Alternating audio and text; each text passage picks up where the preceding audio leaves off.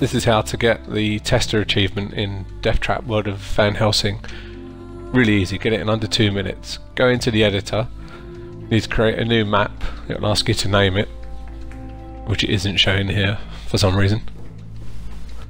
Once you've created it, you just need to add a load of floor tiles, a load of ground, chuck a load on there, doesn't really matter what layout. Then you need to add a chaos portal, stick it at one end, stick a gate at the other end. You use the right stick to flick up and down between different objects. Flick down to the monster path, start it at the chaos portal, take it down to the gate. Then that's this bit done. You can close that and save it. Go down to the monsters, just press Y to create a new one. Doesn't matter what you name it.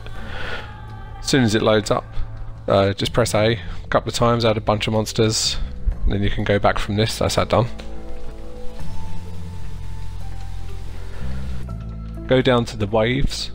For this, really easy, just press A a couple of times, it just picks it and puts it on the first wave.